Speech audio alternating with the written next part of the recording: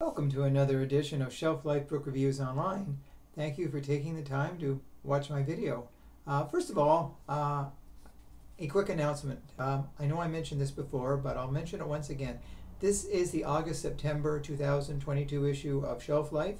It's available at local stores. It's free. I'm hearing that some of the stores are out of copies. People are picking them up, and I'm glad to see that. They are still available at Attic Books in London, City Lights Bookshop, Brown and Dixon on Richmond Street, and the Real Canadian Superstore, and also the Oxbury Mall. So if you haven't got a copy yet, go out and grab the latest edition of Shelf Life. It's free, and it's got 28 pages and 55 book reviews. So there you go. That's my little plug. Now to the books. This time out, I'm bringing to your attention two great fiction reads that I hope you will add to your must-buy reading lists or purchasing lists. The very first one is TESSA Goes Down by Jason Bovberg. This is published by Dark Highway Press, and it retails for $18.99. And Dark Highway Press is an independent press, and thank goodness for independent presses, because they let us see writers who we might not otherwise see. And thankfully, they published this book because it is a great book. It is like a noir-style mystery thriller, one of those books you won't be able to put down. It revolves around Floyd Tillman Weathers, who is not the most honest of people. He is a bank robber, and he has a duffel bag full of money, and he's waiting for instructions from his boss as to where to take the money to. He's sitting in a bar, and into that bar suddenly walks Tessa Ray Jane.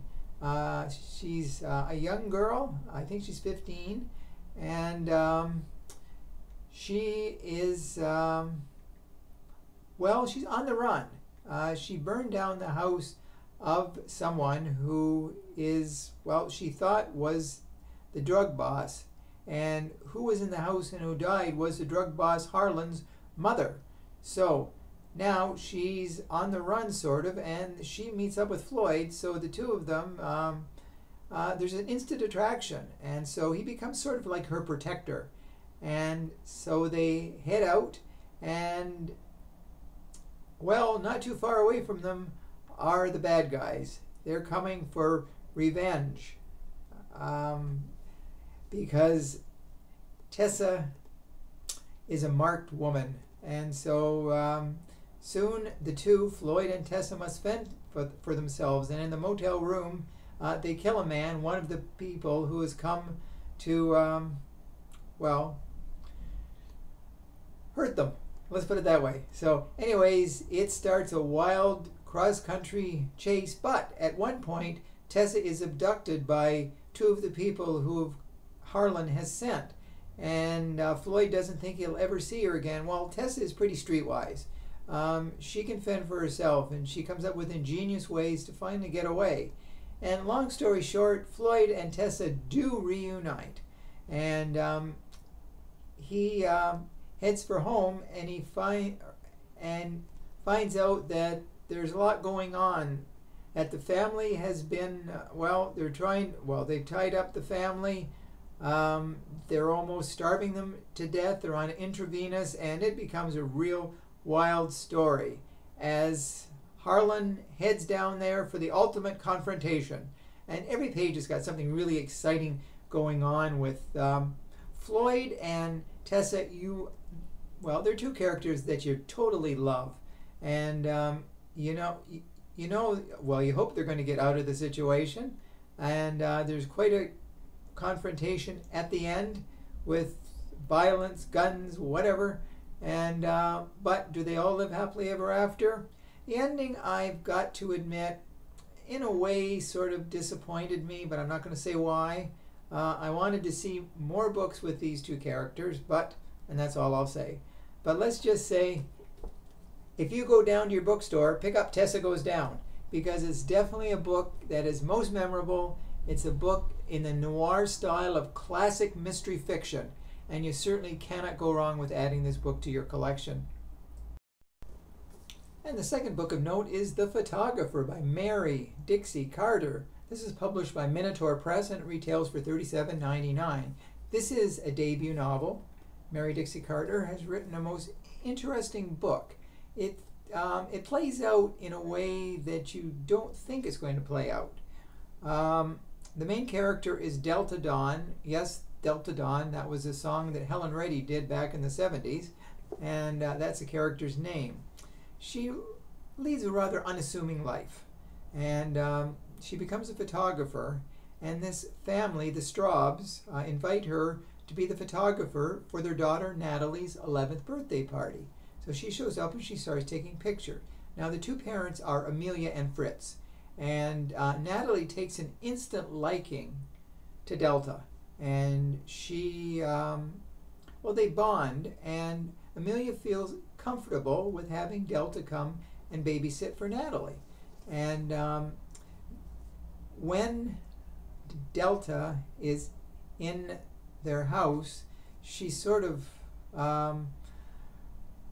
almost wants to make it her own. She wants to shower there in the tub to have an intimate connection with the family. So it's almost like there's a deep underlying psychosis, and you wonder whether she's going to go totally psycho. Now, she lives in a fantasy world, and as they become closer, the family trusts her to spend more time with Natalie. And Natalie, she's like a mother figure to her in many ways. And but what happens is Fritz and Amelia, Amelia cannot conceive any more children. So they get a surrogate, and her name is Lucia. And she agrees to, she's pregnant, and she agrees to have, to give the baby to the Straubs when she gives birth. And there's a lot of back and forth, but Delta does not want Lucia to be a surrogate mother because she doesn't want her to bond with the family. She would rather be the one that stays bonding. So she plants a few seeds, and eventually Lucia and her boyfriend get back together. So, of course, the family's disappointed, but Delta comes up with the idea that she can be the surrogate mother for the child, and she will give birth, and that will bond her even more. Now, in the meantime, Delta has all these crazy fantasies. She does a lot of photoshopping of pictures with her in bed with Fritz, her in bed with Amelia, like a threesome, and she gets a little over the top, almost like her world has meshed into their world. And with the ultimate confrontation that the family realizes that Delta is a little bit psychotic. And although she's pregnant, she says that she loses the baby. And so, but I won't tell you what exactly happens because that would give away the ending. But let's just say it's a most interesting conclusion. And Delta Dawn is definitely a character that is psychotic, but you have to feel sorry for her. She also has a son called Jasper, and she has a boyfriend, Ian, who discovers maybe Jasper, the pictures of Jasper, are not who he really is. So it's almost like her fantasy world is becoming overpowering, and we don't know what's fantasy and what's reality.